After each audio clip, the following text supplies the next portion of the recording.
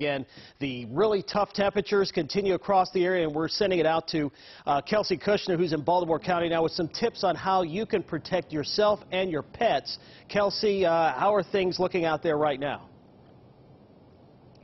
Well, Derek, you know, these conditions can be very dangerous, not just for us, but also for our pets. Health experts say you want to do whatever you can to keep yourself cool and safe.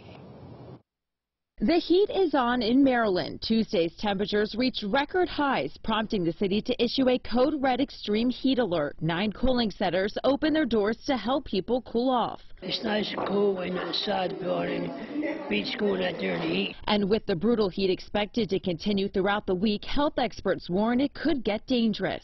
When we don't have that break, the effects build up on the body and it just becomes much more heightened and much more at risk. And it's not just our health that's a cause for concern. I brought her here so she could cool off because it's so hot. The heat can also impact our four-legged friends. She's obsessed with the water. As you can tell, she's really excited to get in. The Hillcrest Swim Club opened up its pool for pups Tuesday night. Love it. We had a Chesapeake Bay retriever here who would not get out of the water. At the Maryland SPCA, dogs stayed inside in the AC. Even on a sunny day, 70 degrees, the concrete and the asphalt, if it's in direct sunlight, can get over 100 degrees. So you can imagine if it's almost 100 degrees outside, that gets even hotter, and that can be dangerous.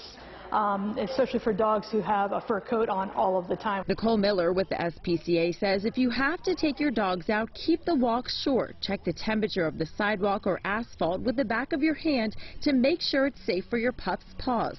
And always check for signs of overheating. Panting, drooling, just losing energy quickly. If they start to look wobbly or start to vomit, then it really is needed that you go and seek emergency services. Now, there will be a number of cooling centers open in both Baltimore City and the county through Thursday. For a full list, head over to our website, WJZ.com. For now, reporting live, Kelsey Kushner for WJZ. Kelsey, thank you. Staying on the topic of this heat and how dangerous it can be, we have an update from some of our local school districts tonight. For students in Baltimore City who attend schools without AC, they will continue to operate on an adjusted schedule for the rest of the week. Outdoor athletic games and practices have also been canceled for all city schools tomorrow. That same advisory is in place for Baltimore County schools. Indoor activities will continue as scheduled.